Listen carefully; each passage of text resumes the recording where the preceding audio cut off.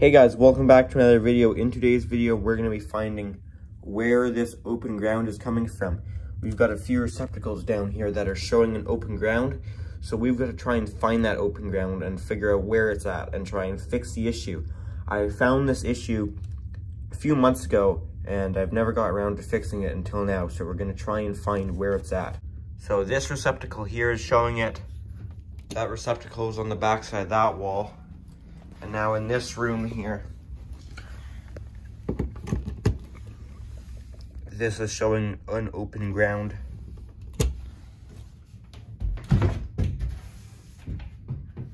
So I found this issue and I was replacing receptacles and I left this note for me, circuit 17 bedside receptacles, and it turns out to be the one in this room too, is the one with an open ground.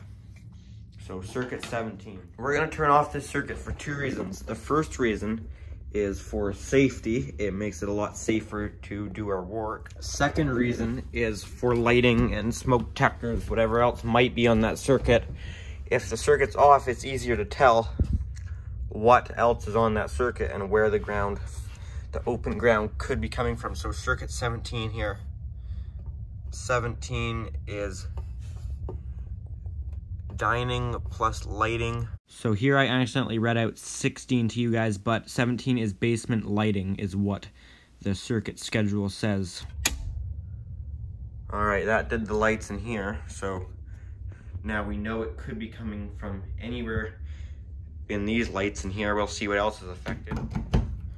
If this receptacle is still on, I believe these guys will be too. That also did our hallway light and our light in this room here. So all of these receptacles should be dead, which they are.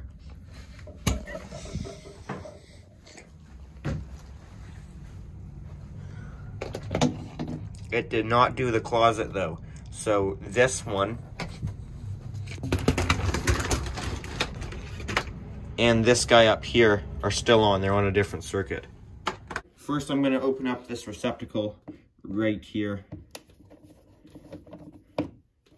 This is my first time looking into it at all. I mean, I took a quick look when I replaced this receptacle, but I don't remember. That was a while ago. That was like the start of COVID, which is like forever ago at this point.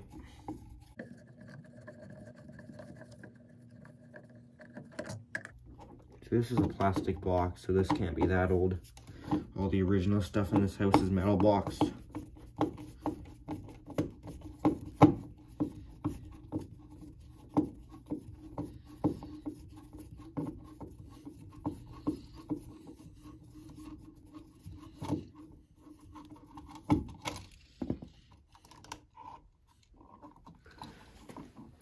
And this box is grounded, and this receptacle is grounded.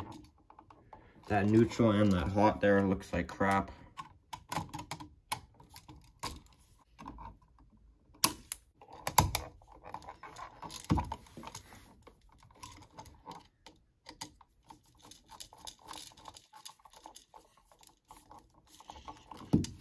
That's better.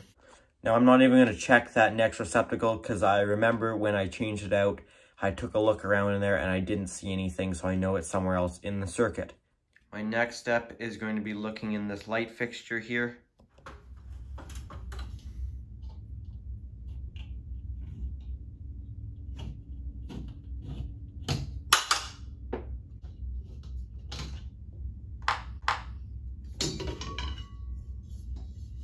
No, I didn't know this was an LED fixture.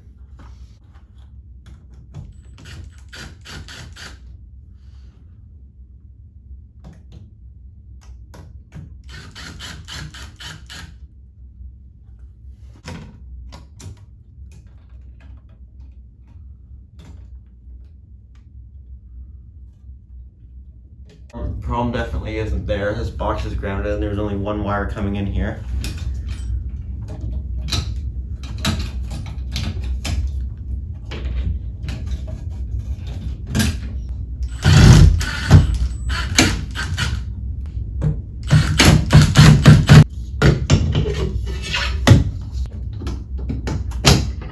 next light fixture, see if it's up in that one. All right, up in this fixture here, nothing particularly strange going on. As far as grounding, everything looks okay. So I'm gonna move on to the next one. However, I am curious if we still have the issue here, so I'm gonna turn on the breaker and measure voltage in between hot and ground. 119, so we've got a ground here. So I'm gonna check these switches, and if I don't find anything there, I'll look in the switch in that room, and if I don't find anything there, I'll look in the actual panel.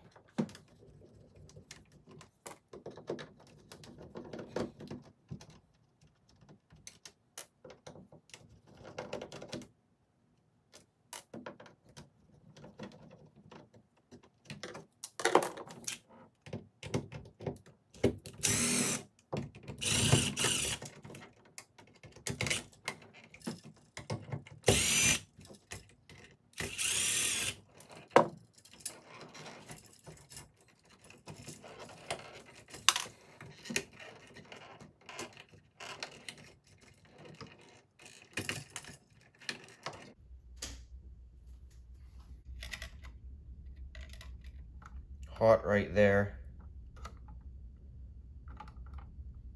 Ooh, 46 volts and 118 volts.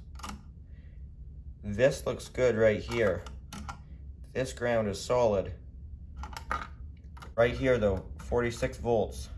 That's not right. Should be getting 120 to ground. That almost seems like a connection that's there, but quite loose. If we were to actually put a significant load on this, this would probably heat up that connection, cause some arcing possibly, and melt the moret and burn some stuff up. So it'd be good to find where this loose connection is at. If I do continuity ground to ground,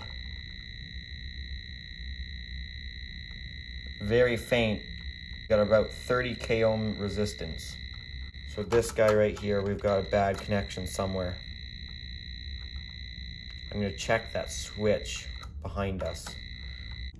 Now I would think that would be our path going back, not going back this way, but we could be getting power here, and it could be, you never know what's happened, so I'm gonna look at this switch right here.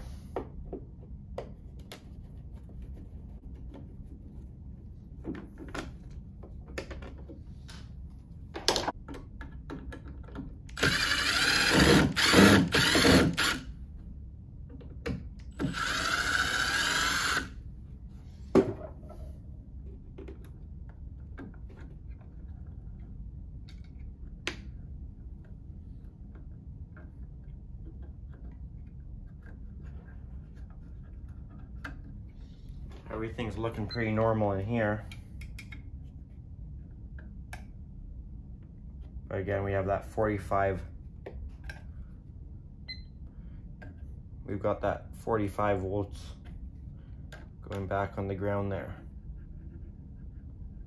So our issue is somewhere before this.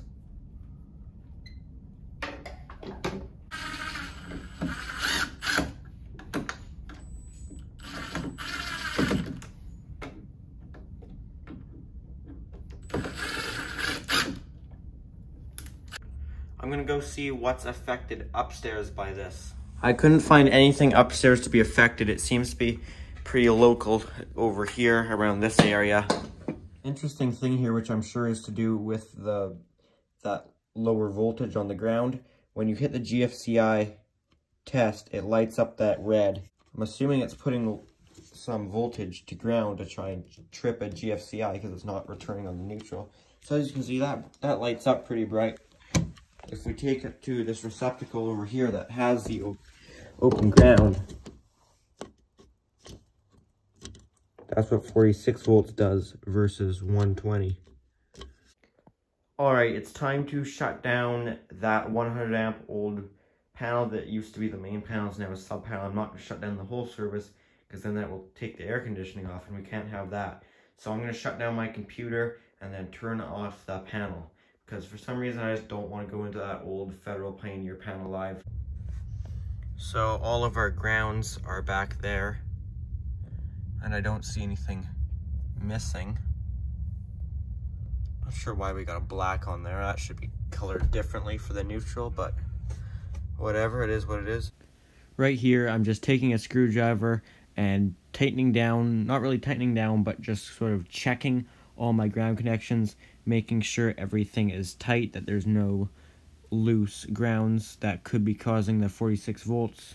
And basically, long story short, I didn't find a single issue here in the panel. It's a little bit messy, but that doesn't affect the functionality of the system. Here I am sort of taking apart this mess of wires to take a closer look down in behind to see what's going on here. But as I said, nothing was found.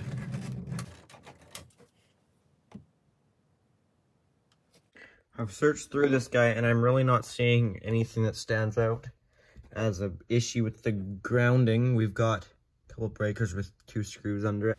Found a couple breakers with 2 wires under the same screw, is what I meant to say, not 2 screws under the same breaker. I don't think these particular breakers are rated for that, so that's not very good, but nothing you can really do about it when the panel's full. The panel's full, so this in here is indeed just taking the neutral up to there for 2 neutral devices, or 2 things that need a neutral. But yeah, I can't really see any issue with bonding in here. Nothing super strange going up here in our service entrance section either. Cover and everything's back on.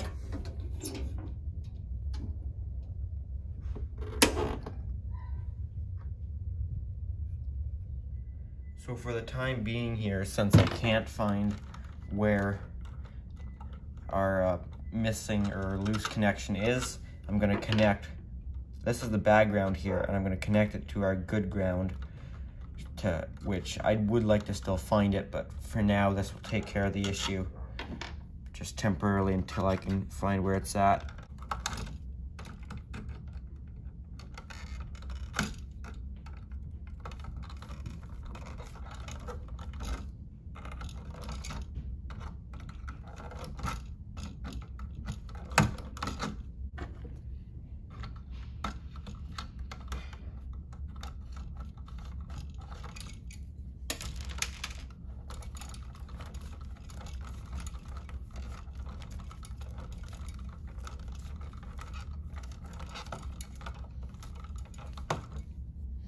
Alright, it's not pretty, but it works.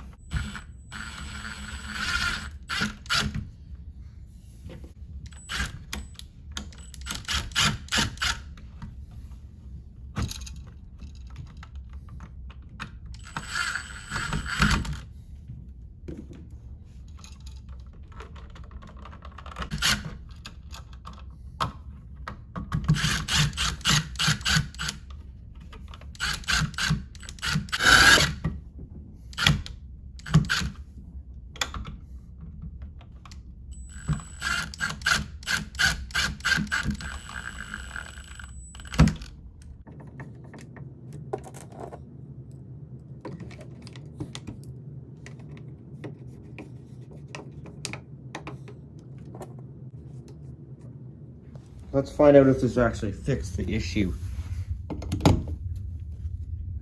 Yes, it did. So that solved that issue. Like I said, though, I still want to find exactly where it's coming from.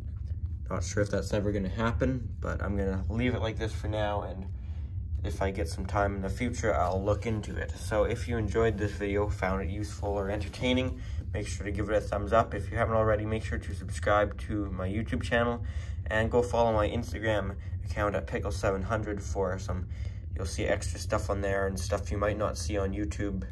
Just some extra stuff and bonus things. So if you're interested, go follow that. If you have any comments or questions, leave those down in the comment section down below. Thanks for watching.